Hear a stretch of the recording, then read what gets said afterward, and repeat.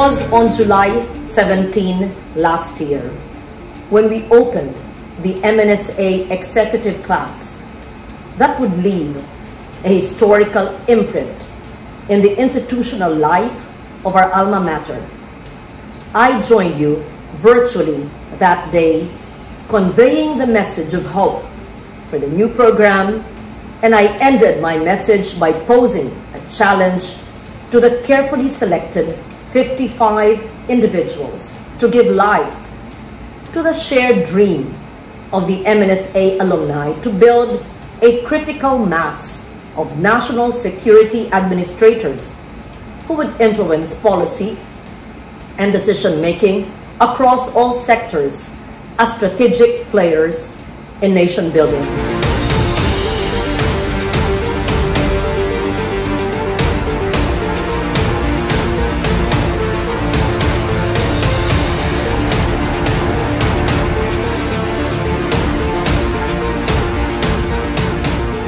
Today, we celebrate another milestone of the members of the Master in National Security Administration, MNSA Executive Corps 01.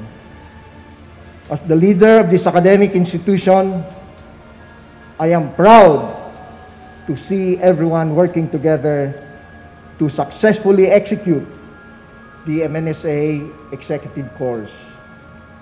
I am happy to see that everyone is committed to pursuing our mandate of preparing our future defense and security leaders. And as you now focus on your challenging roles as leaders, allow me to end my message with a quote by John C. Maxwell, and I quote, "A leader is one who knows the way, goes the way, and shows the way."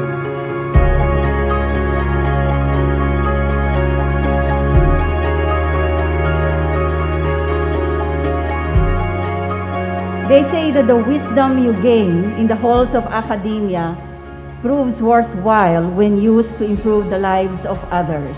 The moment we submitted our research proposals a little over a year ago, we knew that this scholarship was granted to us not for an added title or degree, but for an opportunity to affect better change in any way we can. Our graduation today calls us to forge on and serve the cause we all committed to our people. The MNSA Executive Class 01 stands proud and strong today as we did over the past year. From the sleepless nights we endured for our thesis and papers, to balancing our coursework and full-time jobs, to the back-breaking field training exercise last month, it is our unfaltering will and courage that kept us going. That and loads of coffee to stay awake. I thank you, my dear classmates, I love you so much, for being a source of inspiration through the year. For the camaraderie best exemplified when asking our professors to extend our deadlines, and for your generosity in lending your expertise and ideas to the class. You are the best in the country, the whole country.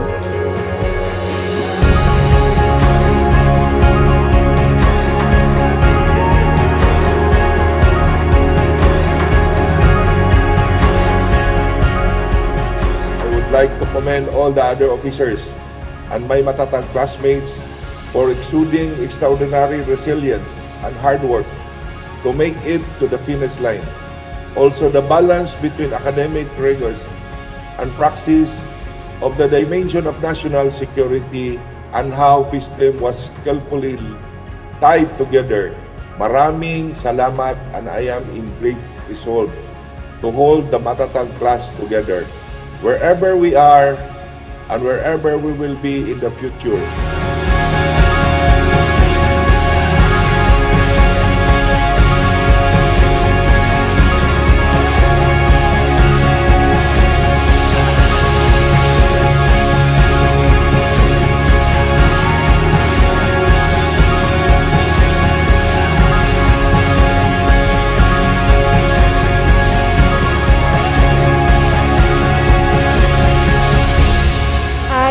humbled to be part of this first batch of EMNSA graduates, in awe during the boot camp of the stature, influence, and accomplishments of my classmates.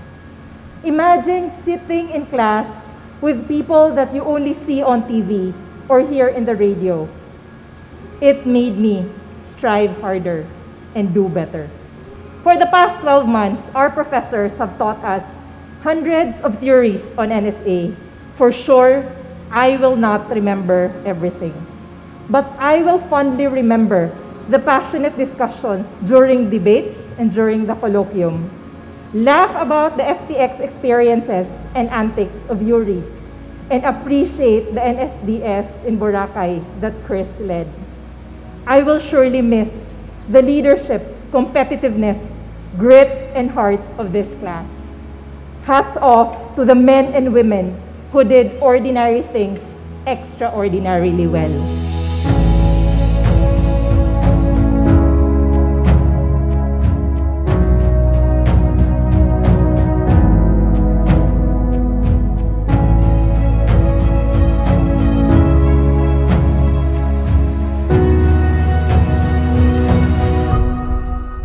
It is amazing how much people get done if they do not worry about who gets the credit.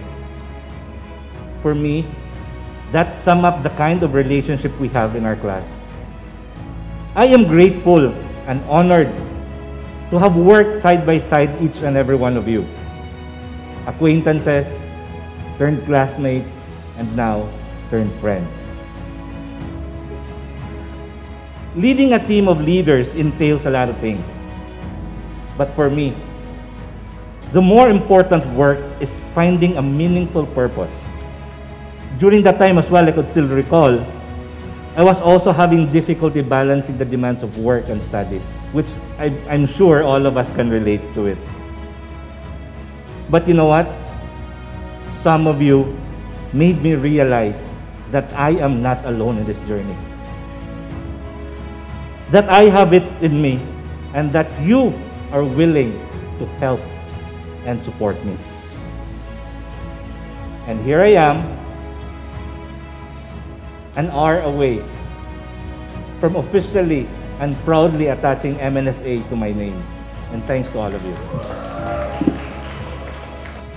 Thank you for staying true to our Ohana spirit, for staying committed to support each other so we can make the most out of this program, for breathing life to the mandate and vision of the college, and for never ever forgetting to celebrate wins and have fun in the process.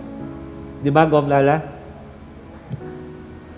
Thanks to all our mentors, to the college, to Deputy Speaker Lauren Ligarda, to Secretary Delphin Lorenzana, for giving us, the Matatag class, the opportunity to become better leaders.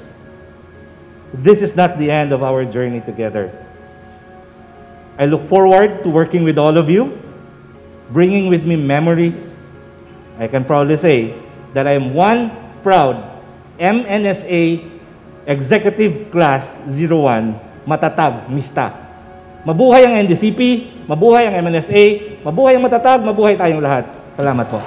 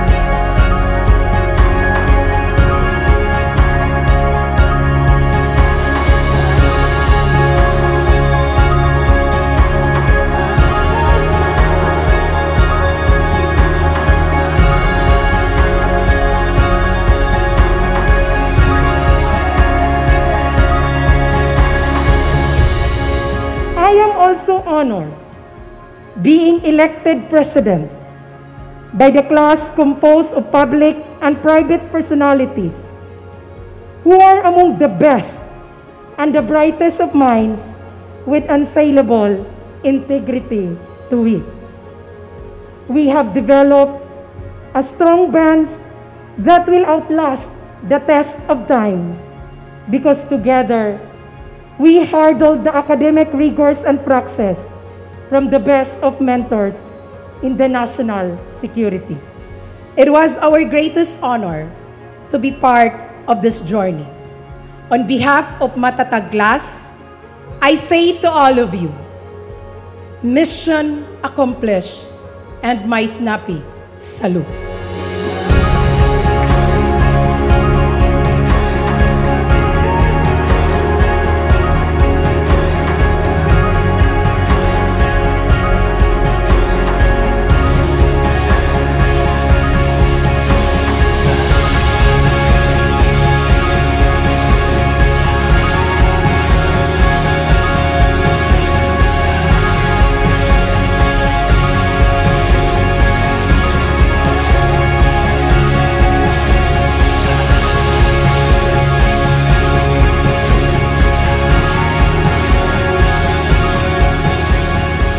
Join hands in prayer to celebrate another milestone in our institution.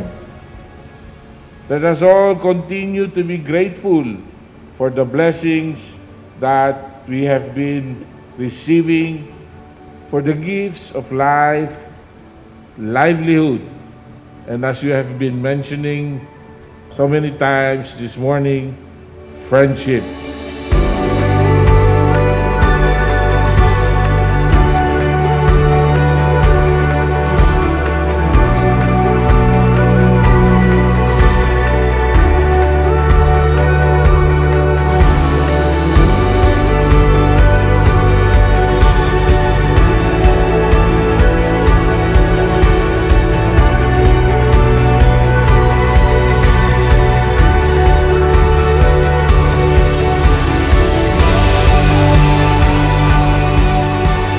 This is the essence of our gathering today, believing that excellent education in National Security Administration is a significant investment of the Department of National Defense.